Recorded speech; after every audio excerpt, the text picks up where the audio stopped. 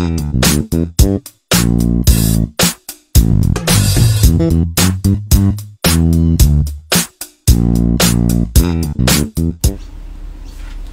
we're back.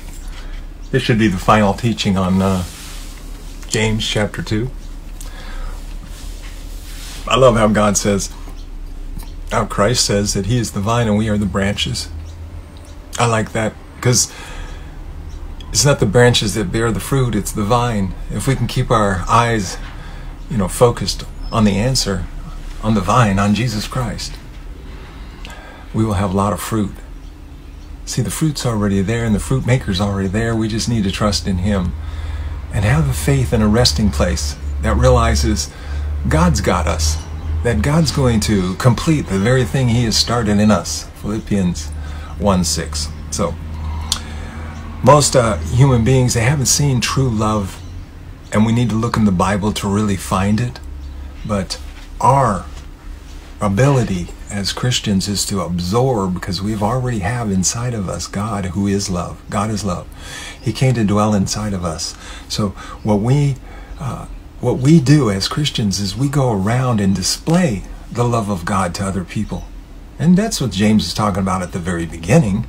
If you really love and have the love of God and God's faith, then you're going to step out and you're going to help people naturally. It's just something natural because you're compelled, you are empowered, you are invigorated because of love.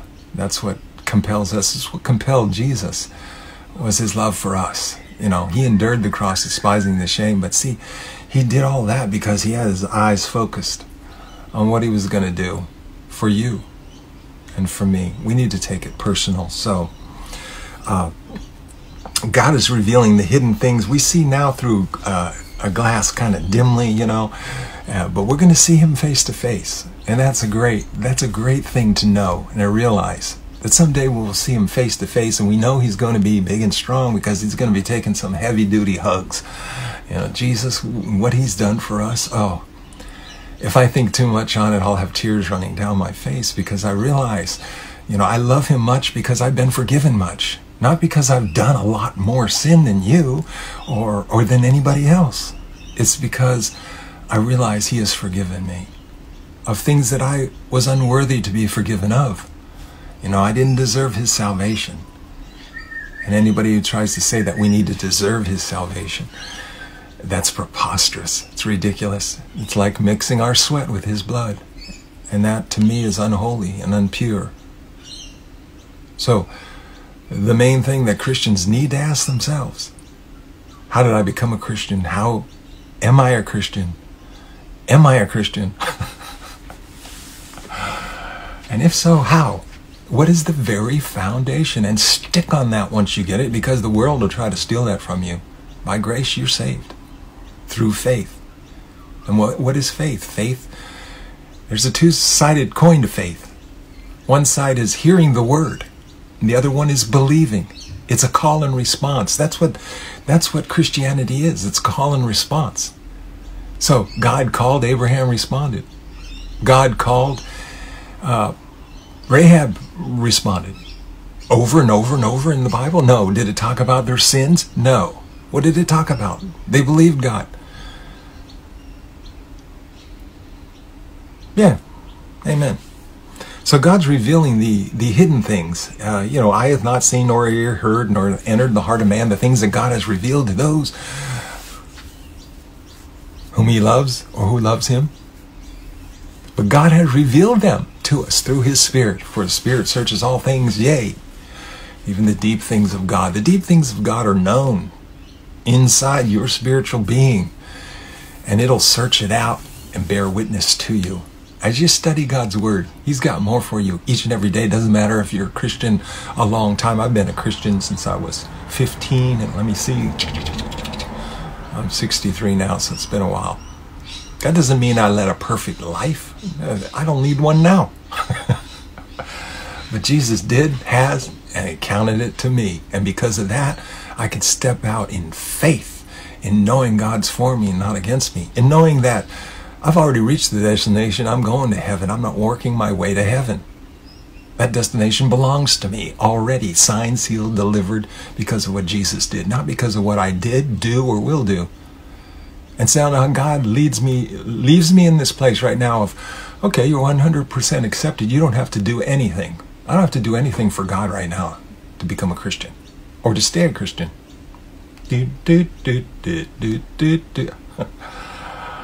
But I get to, and I want to, because His love has filled my heart and it compels me.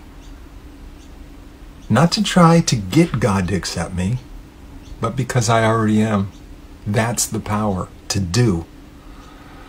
So I thank God for what He has done. What He has done. Thank you. We don't sin in our spirit being because we have been sealed. We are 100% guaranteed to God, signed, sealed, and delivered. And God has come to live in you. Ephesians 13:5. He came to live in you. He's not going to leave you or forsake you when everybody else forsakes you and everybody else leaves you. He's with you. I mean, I've been alone in my flesh. But in my spirit being, God was there to take my hand and get me through. So what we need to do is we need to realize what the real question is. What does it take to become a born-again son of God? Well, by grace you're saved through faith. You're saved through faith. This is all things having to do with salvation. You are saved through trusting God. Well, what is faith? Faith is hearing the word. Faith comes by hearing, and hearing by the word of God. Now what do? Now we put it into action. Otherwise, it's faith without works is dead. Now, if you want to put actions to it, now you're going to get into John 6:28 and 29, where they said to Him, what shall we do that we may work the works of God? They said to Jesus, what do we have to do to work the works of God? And Jesus said to them, this is the work of God, that you believe in Him whom He has sent. We make the work a whole different thing. Our aspect of thinking is different from God's. That's why He has to take and renew this mind.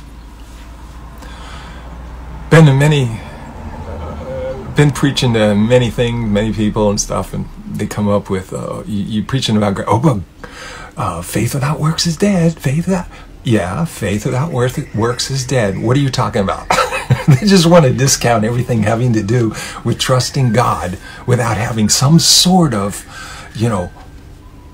works that they can see, But when you're talking about spiritual things with God, faith without works is dead.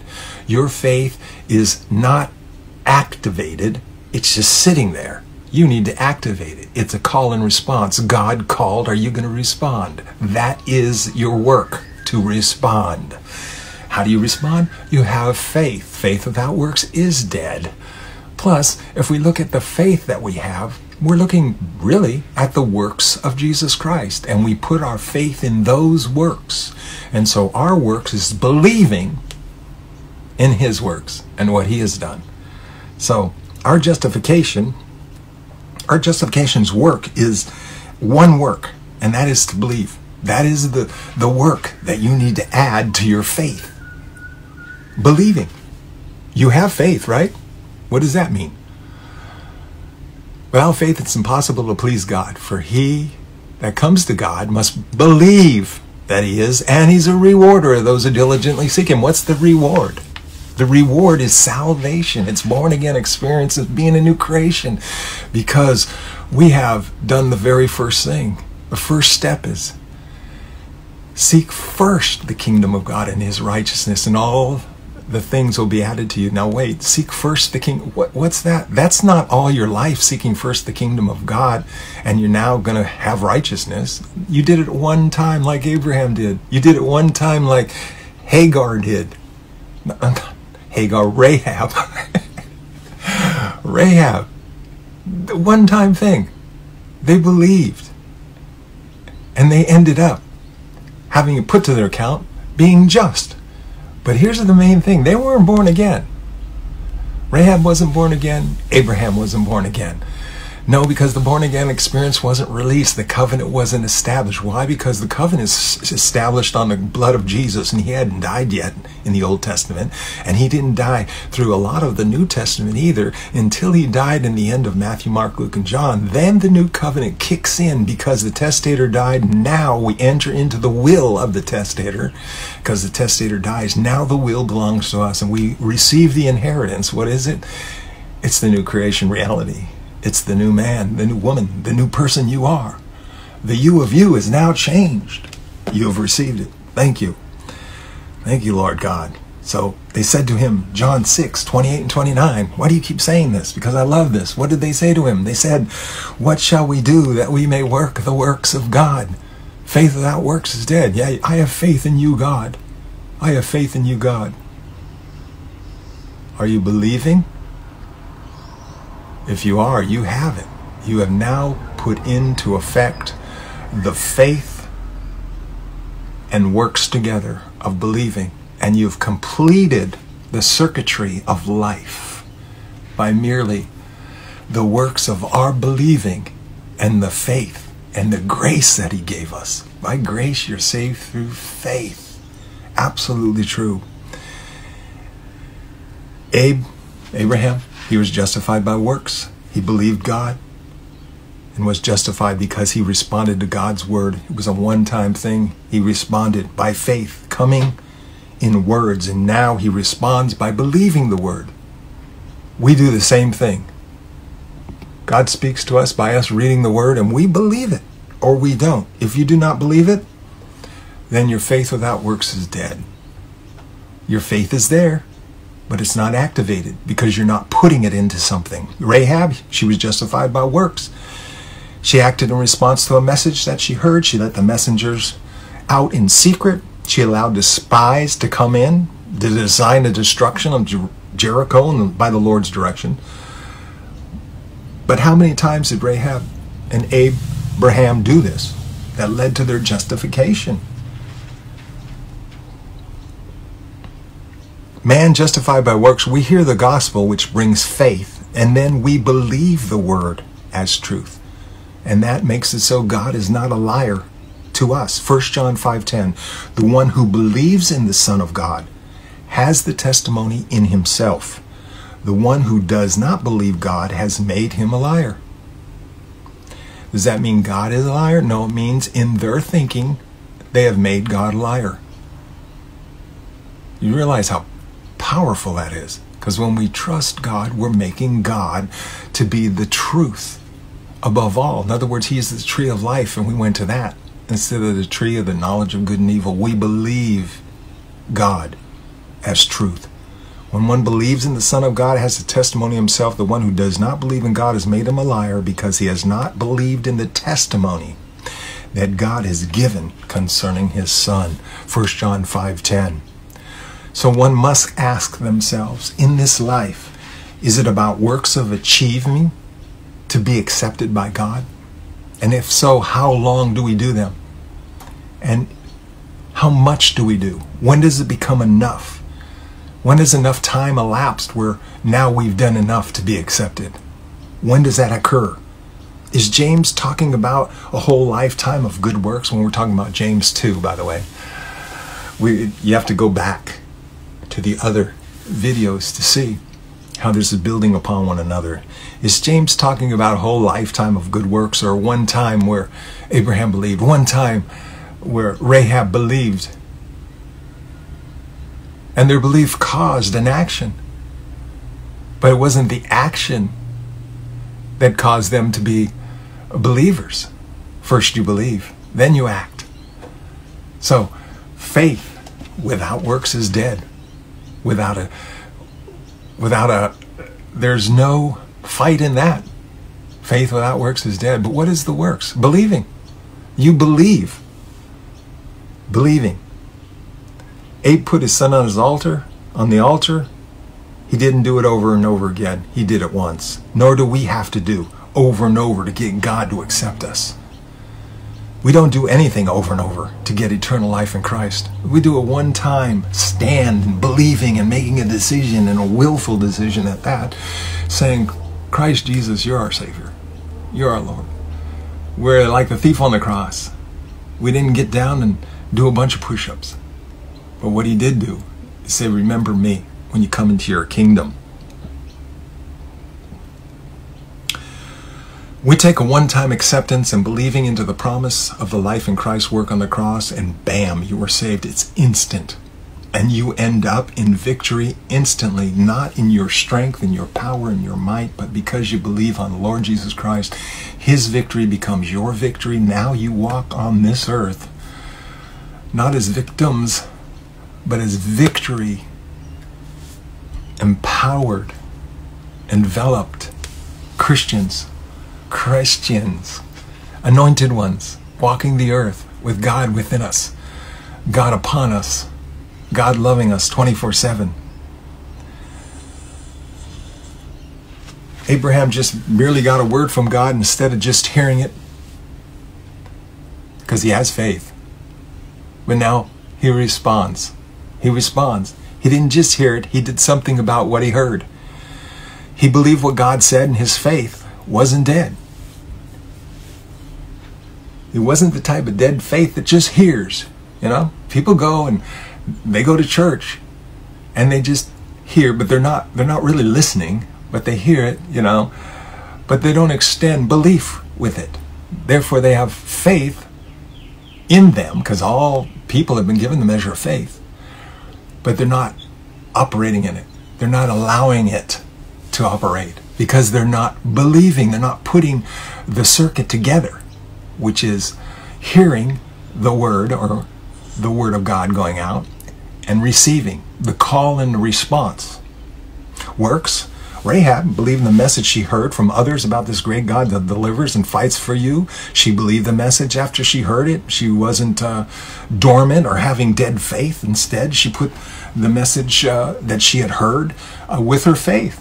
She believed. Because she believed, she hid the spies and made it so she and her household would be safe. And just like Rahab, we do a one-time action of these works of faith by believing. And when we do that, we are justified, just as if we never sinned. We are quite different from what happened to them, because they don't, when they believe, they didn't receive the Spirit of God into their life to make them new creations, because, like I said, Jesus hadn't borne the sin of the world. He hadn't yet made it so that the covenant would be released, because the testator hadn't died yet. But when he bore the sins of the world on the cross, now we become new creations when we believe. They didn't become new creations when they believed, but it was put to their account. But to us, it's not put to our account. We are now made new creations in Christ. If you have been born again, if anyone is in Christ, he's a new creature. All things have passed away, all things have become new, and all things are of God, who has reconciled us to himself through Jesus Christ. Why? Because inside of our being, we are a triune being. Like I said, your spirit being is as whole, as perfect, as pure. Hagios, it's called in the Greek. You are holy saints of God. You're not trying to be. You don't need some church to deem you as being a saint, because God did that in Christ. It became yours. But wait a minute, I always blow it, and I have a propensity towards this sin. Brother, you're just focusing on that. Sister, you're just focusing on that. You need to focus on Christ. He's already set you free. Freedom belongs to you. The devil's been lying to you. But the freedom belongs to you. And let me tell you, even in the things you're in now, you're accepted in the beloved and complete in Christ. There's no condemnation for you in your spirit being. You're accepted. And when you do that, you're going to work out your own salvation. Because the salvation that's within you, that's already Christ, you're going to work it from inside your spirit being out into your soul and your mind and your thinking. It's going to happen as you study the Word of God.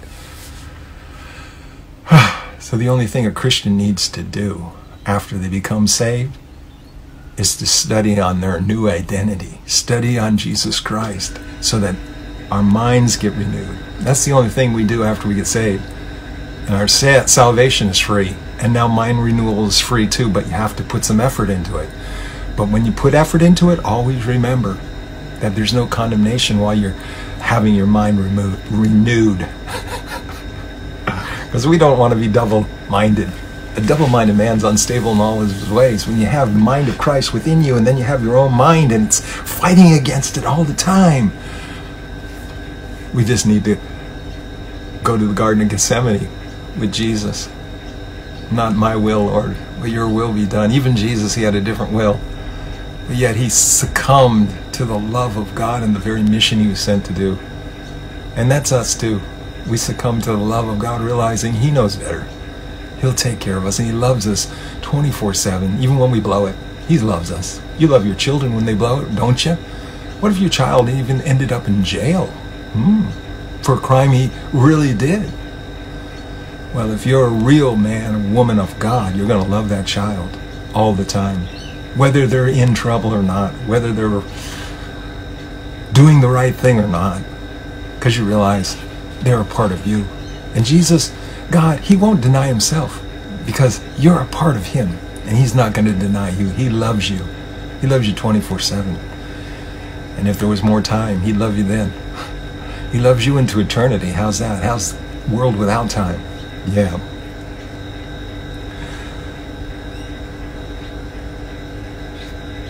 Let's see where we're at here. The Christian life, it's not about heaping up a giant history. It's not about loading up your wheelbarrow full of good works to prove that you're deserving of salvation. No, it's not like that. It's a simple childlike trust in God. As Rahab had. What did she have? She heard about this God who wants to help the Hebrews and is on their side. That's all you need to do, like Rahab. You don't need to have, oh, but you're not having enough works to be a Christian. Excuse me? How do you know if I believed? If I believed, I've done the work to be a Christian. Now, if you want to see me as a Christian, well, I'm going to have to do some works, but I'm going to work out of love. I'm not going to work out of trying to make you accept me or make God accept me. I'm going to work out of being accepted. When you work out of being accepted, you're empowered with this great place of rest, this great place of God's strength. Because in my weakness is his strength. So I'd rather boast in my weakness than in my strength. Hallelujah. We don't want to make God out to be a liar. We want to say, as Abraham did and as Rahab did, your word is truth. Your word is truth. Thank you. Thank you. Thank you, Lord, that your word is truth. So all these people did, these two, as they heard. And they did the work needed to complete the circuit of faith. And like I said, you can have that. You can have all the faith you want. But until you hook it up, there's no power that's going to work. It's just dead. But when you hook it up with belief, now you have the power working on your behalf, working on the behalf of everyone, because you believe God. And it's accounted to you for righteousness. You believe God.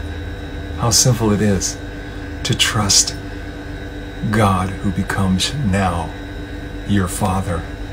He is your Father. So this is a two-step process. The gospel heard, the gospel believed. That's the gospel heard and gospel received.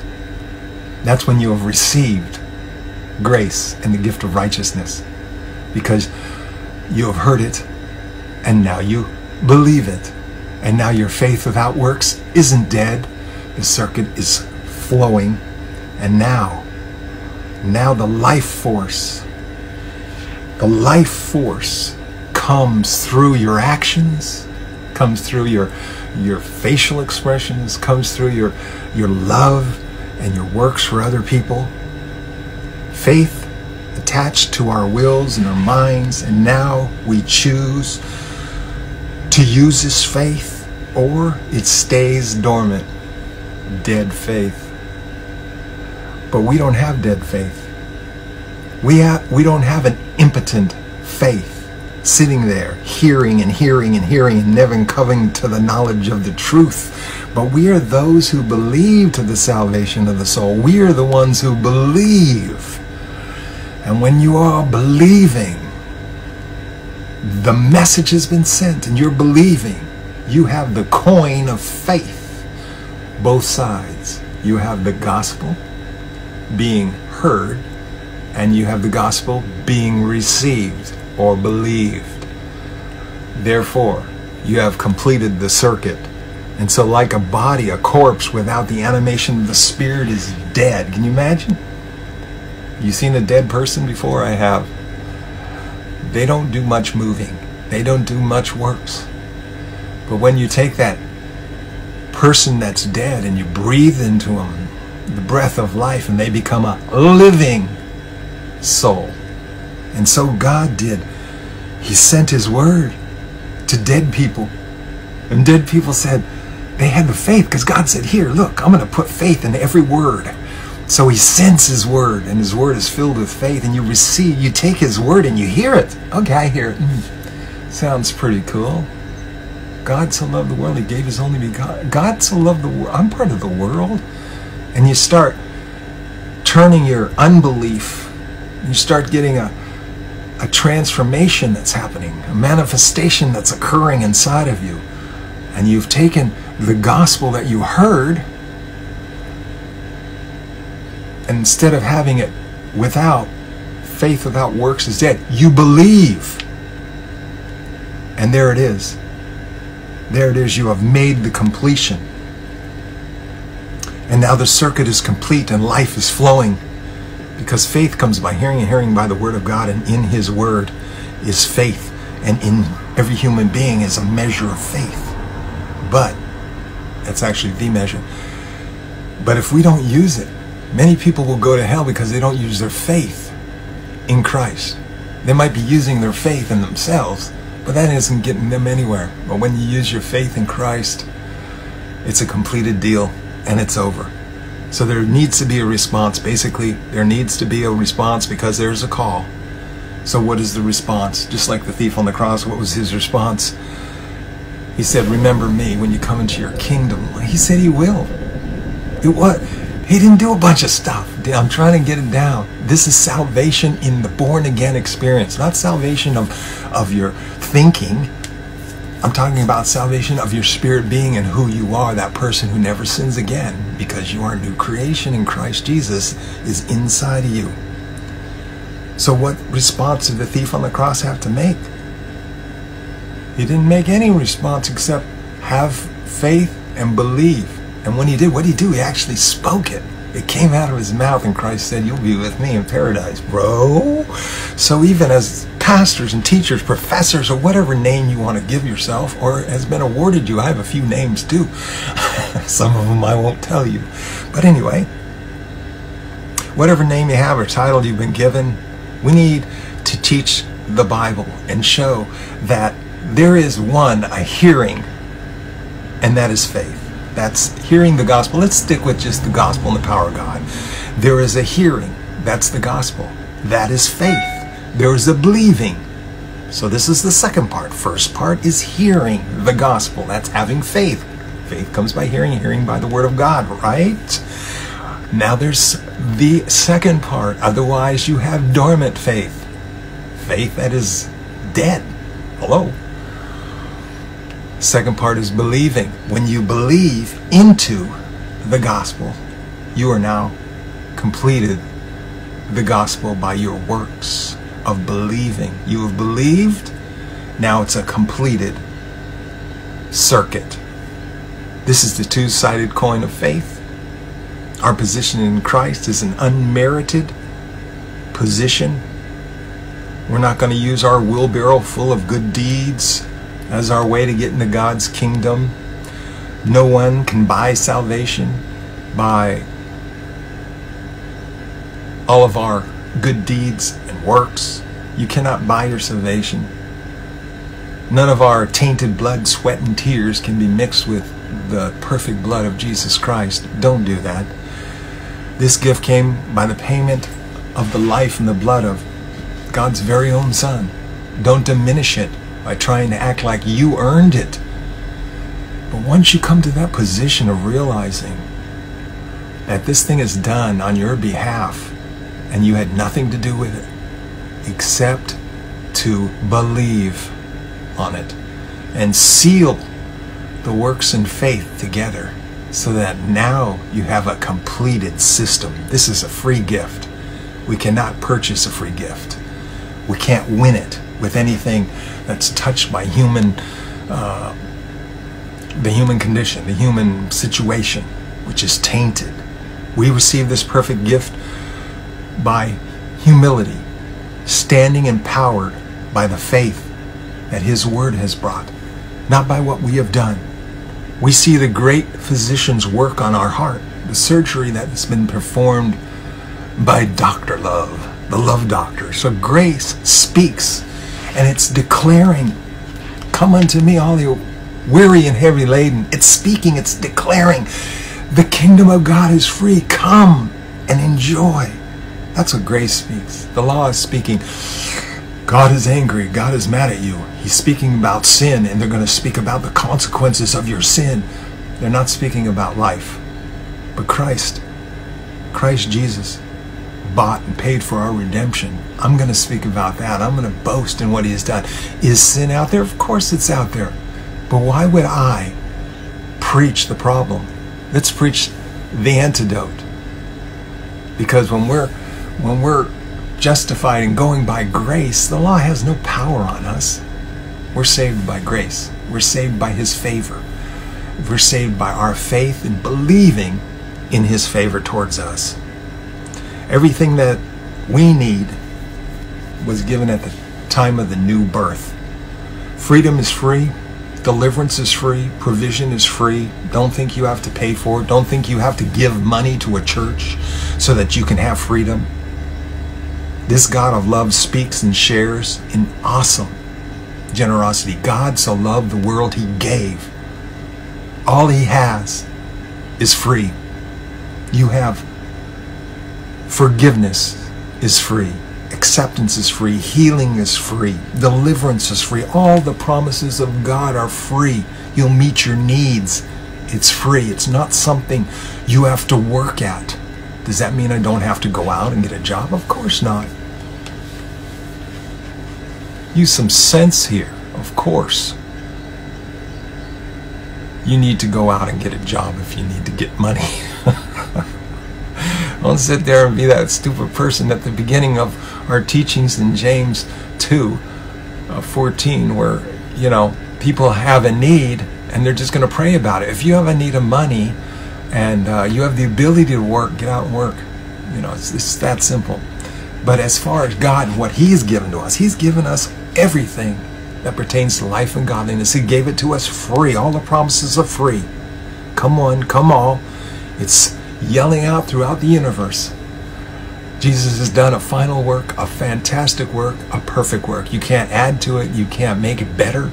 But what you can do is you can have faith without works, or you can have faith with works. Let's have our faith with believing and entering in to all the promises of God.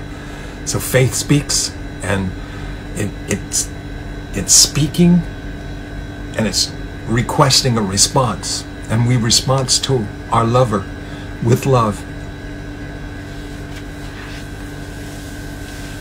Father, I just thank You for this teaching. I thank You, Father God, that John 6:27 and 28 says, "Do not labor for the food which perishes, but for the food which endures to everlasting life. Do not labor, which the Son of Man will give you, because God the Father has set His seal on Him." Then they said to Him, "Lord, what shall we do that we may work the works of God?" John 6:27 through 29. Jesus answered and said to them, "This is the work of God, that you believe in Him whom He has sent." It's simply a call and response. As you and I both know, people have read through the Bible. People have gone to church.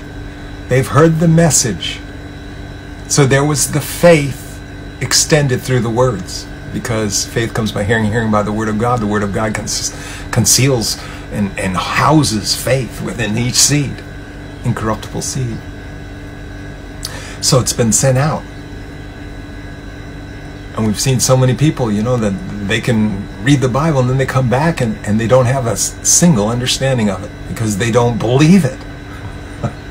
They even had the works that people would want. Okay, faith without works is dead. So you got faith, right? Now read the Bible. Okay, there's your works. Are you saved? No. You're saved when you believe. That's how simple it is. That's why it belongs to those that are rich and those that are poor. It doesn't matter who you are. If you're the guy drooling in the gutter or the one in the golden house on top of the mountain, it belongs to you. And it's all free. It's totally free. Receive it by believing. And you have done the work, and you have completed the channel of salvation by being born again. Amen. I'm going to leave it there. Father, I pray for all those that get to take time and see my videos. I pray, Father God, that they see beyond me and hear you.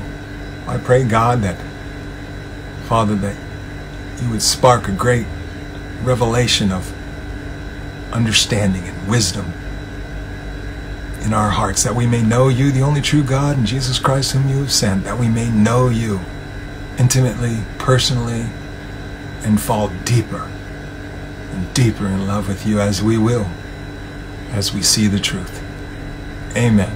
Thank you, Jesus, for this beautiful day. And thank you for my beautiful friends.